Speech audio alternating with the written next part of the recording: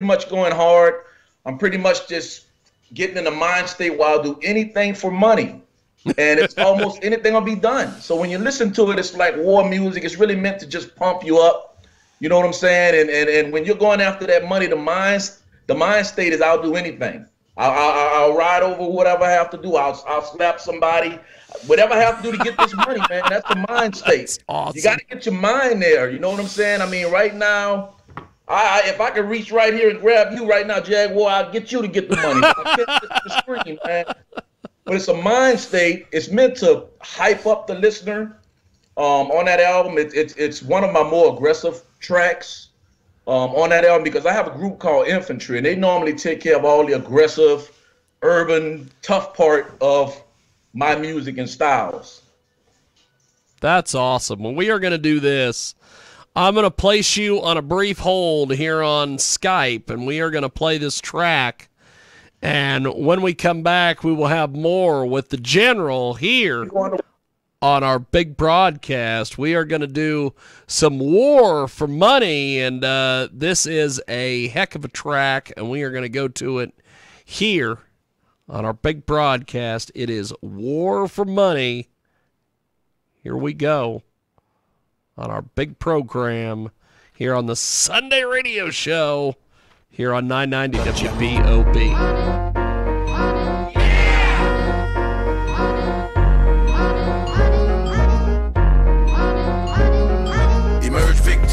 Cash app warriors, hand-to-hand checks, FedEx, all couriers. Keep still, don't nothing move but the money. Get that grin off your face, ain't a damn thing funny. Extract your ass like a bee does honey. From hero to zero, never meant nothing to me. A nigga act ill for a dollar bill. Take a loss to the boss, bounce back and keep it real. I go to war for the, settle a score for the, slap a bitch for the, clap a nigga for the. Give me the, give me the, give me the, give me the, give me the, give me the, give me the, give me the. Fuck sitting back and waiting on it. Fuck debating on it. And fuck every broke nigga hating on it. Cash rules everything around me.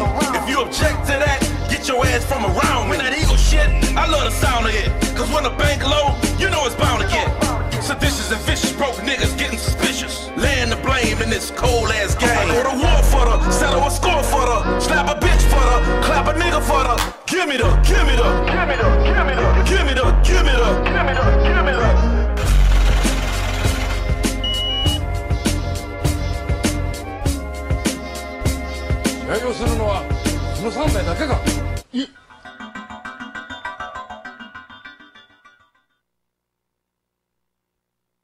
Look at that. It's like, I gave the order that we turn. It was in, it was out.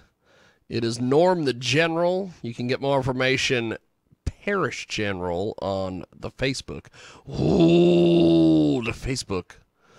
And we are going to go back to the General. He is joining us here on Skype. The General is amazing, and I love his energy. I love everything about this guy. So General, tell us about your social media.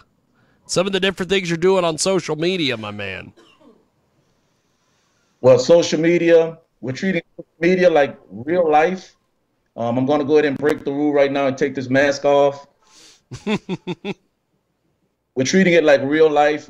We actually are posting past and previous projects because we've been into this for over 20 years now at Attention Entertainment. We just dropped our newest video. It's called Black on Black. It's from the album Nothing to Lose. That album came out last June. And that album was followed by the Norm the General album, which came out at the end of last year. So all that can be found on the social media, the @Parish General. That's going to be on all of the sites, Instagram, Facebook, attentionentertainment.com. We are on Wednesday Records.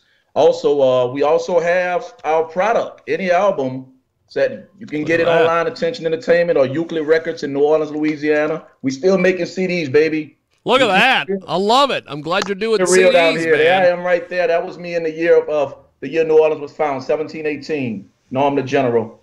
Look at that shit. That's badass. That was my uniform back in 1718. That's me and the crew. We're getting amped up for Mardi Gras. We're about to do some live performances. We just down to earth. We have fun down here. That's what New Orleans is about. And we're just happy to get back in it after all of this. Well, I'll tell you, you have got some really cool stuff. Tell me a little bit about some of the different people you work with down there. Okay, the people I'm working with down here right now, B is the Future. He's back and forth in Los Angeles, but he is from New Orleans. We are working with, it's a lot of people right now. We are working with Big Joe. We're working with the Princess. We are working in collaboration with Kingfish. We're working in collaboration with Dino D, UFT Productions. So it's a lot of work going on right now, and it's underground. So it's an underground scene as well, above ground scene right now. There's G-Ride. There's the Princess we're working with. Infantry is an incredible group. They've been with me over 20 years as well.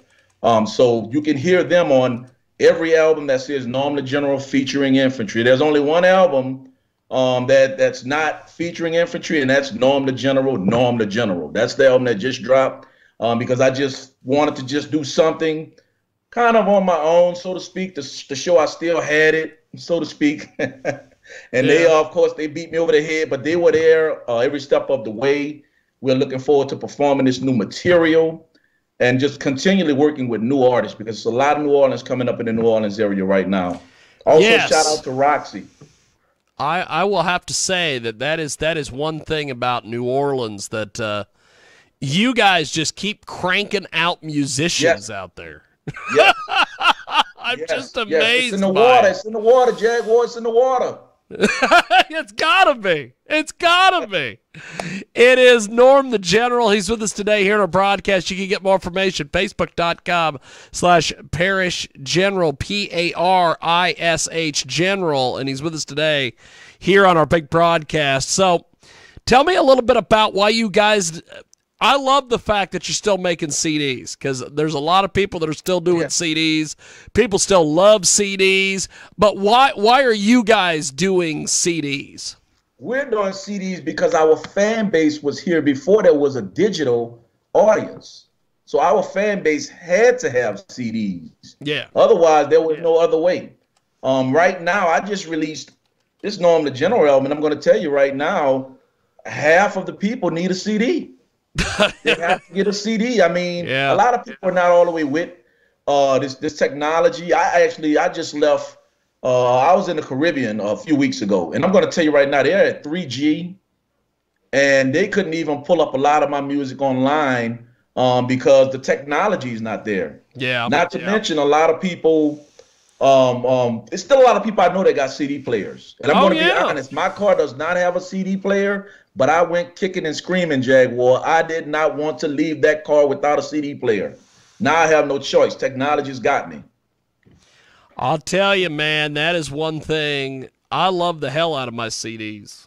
I still got all my CDs, brother. I got them. I think it's great that you guys are doing CDs and everything. So I know that there is a lot of people that are still doing the CDs, and a lot of people they're trying to bring back cassettes, which I think is badass. With your CDs, who do you get your CDs through and everything? Well, as far as the CDs, we press them up ourselves. That's awesome. That's awesome. Thousands, and then we use different distributors, but in New Orleans. We're exclusively at Euclid Records in New Orleans. That's great. A great underground store. They specialize in traditional music. And that's what they love about us because we do have a hard element of hip hop and urban music, but at the same time, we put a lot of that classic New Orleans style in there. So this music that's coming from home, that's Preservation Hall and jazz and going back to Satchmo and all these people that put New Orleans on the map. You're going to hear that in these projects. You're always going to hear, our saxophonist, the Wood. We have two saxophonists, the Wood and J-Dub. So they're playing the saxophones. Every now and then I'll get on a trumpet. We have all types of great musicians, but it's just a different slant. It's that hip hop combined with the urban element, also putting in that New Orleans culture. It's gumbo. It's some Cajun gumbo. That's great. That's great. So, what are some of the other instruments that you play? Tell me about your musical background. My musical background. I wrote band for the high school because we we didn't have a lot of the newer urban music that was out. So we were playing different music, you know, but I wanted to play the hits. So my teacher challenged me. He challenged me to write for the band. And I learned by getting with the different sections how to write. And I got the notes together and started. That's where it all started. And then from there, my dad played saxophone. So I got a trumpet. I was on a trumpet. He's on a saxophone. I'm writing music for the band. Hip hop comes out of nowhere. I didn't need much. All I needed was the break beats. But then learning to produce, I had to harness the break beats. So as far as my musical instruments, aside from the keyboard and the drum, it's mainly production. I'm using a Kurzweil keyboard, very old school. Sometimes I'm using an 808. That's awesome. A lot of urban instruments I'm using. And again, this culture was started, we have to remind people, by break beats, because a lot of people get upset or offended when you're sampling or taking something, but that is exactly what started all this.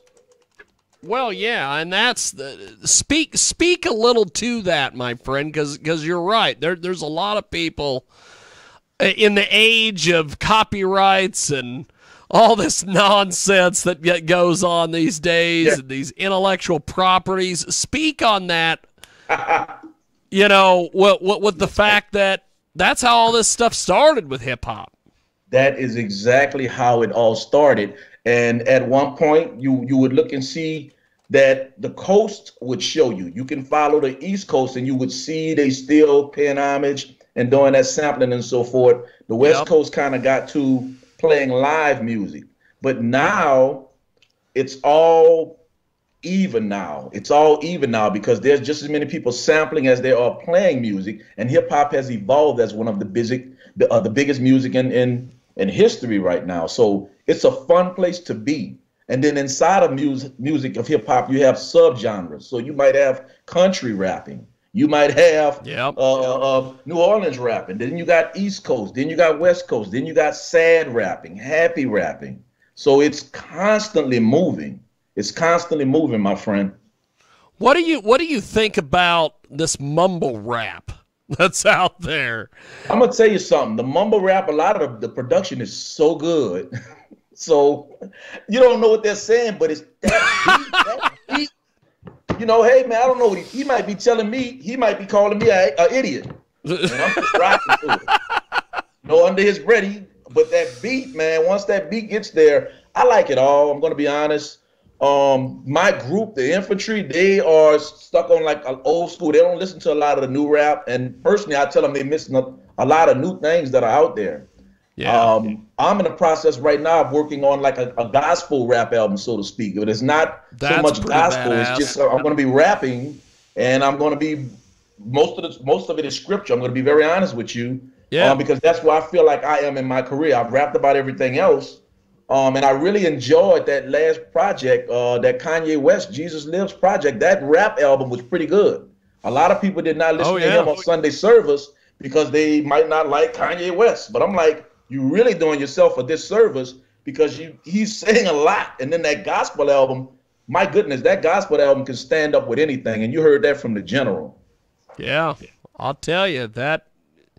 And see, this is the thing, man. There's a lot of folks that they don't give a lot of this stuff a chance. No, they don't give it a chance. You look at this gospel album I'm doing it personally from my heart to God. I feel like that's where I'm at. Yeah. I've been so fortunate and I'm so blessed. If something takes off from there, hooray. I know the chances are a lot smaller by being that type of album as with these other secular albums. But I've pretty much spoken and rapped about everything, Jaguar. It's time now. I have on every song maybe one or two songs, you know, that I'm giving it up to the man upstairs. But now it's time for me to just give him a full project. Well, I think that's pretty cool, man. I am so glad to hear that you're going to be doing this because there is a lot of good music out there in that genre, and I just don't think people give it enough of a shot. Exactly, and these artists, you know, you have to really respect them because they're going after the pole is set high, my friend. When you're reaching for that level, there's nothing higher. So I respect everyone, any type of music that does that. That's why I was very surprised when Kanye West did it. I was very, very surprised. And he did a good project. He did. This guy, I keep bringing him up because when you bring him up, people think about everything else. But for that moment, he did go there for a while. He beat me to it, actually. And I was like, hey, man, I'm about to work on this. But he released his, and it was great. It inspired me to keep going, and it showed me that I was on the right track. Well, I'll tell you, man, you've got some really good stuff here. Thanks for making time for us. Before we let you go, I want to play one more track here. Tell me about Twilight Time featuring Rose. We're going to play that here in a few moments. Twilight Time featuring Rose is a throwback. Let's go back to Preservation Hall. Let's go back to World War I. Let's go all the way back to the 20s. This is a throwback. The music and the production is a throwback from classic jazz music. Rose is a passionate, upcoming New Orleans artist. We merged those styles with New Orleans traditional music, which you will hear. You're going to hear a whole band in there. You're going to hear the Mardi Gras, the tubas. Everything is in there. It's a fun song. It's going to show you the spirit of New Orleans, but it's also going to go way back at the turn of the century. That's what we tried to capture. That's awesome. Song. That's awesome. Well, you have been fantastic. Thanks for doing this, brother. And I definitely want to talk to you more. So keep us updated on everything, and I will talk to you soon. Thank you, General. I sure will, Jaguar. Keep on plugging. Keep up the good work. Salute. Appreciate it, brother. Thank you, man. There he goes, the General. And we are going to go to Twilight Time featuring Rose, and it's here on your big broadcast.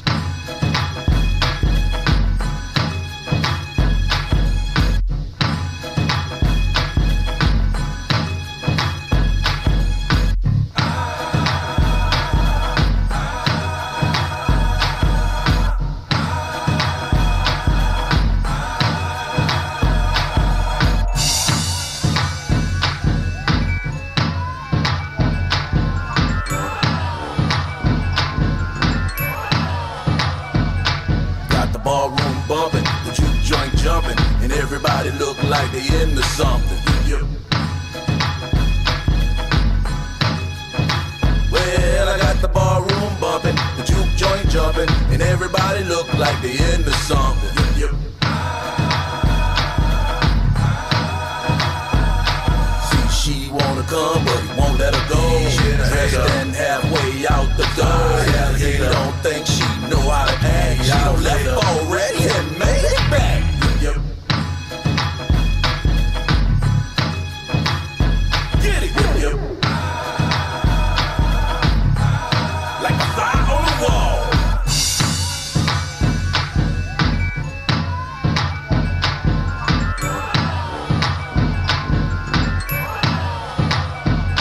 It took a half hour there, a half hour back, and the time in between didn't know how to act. Yep. Twilight, baby. Well, she took a half hour there, a half hour back, and the time in between didn't know how to act. Yep. Break this thing down.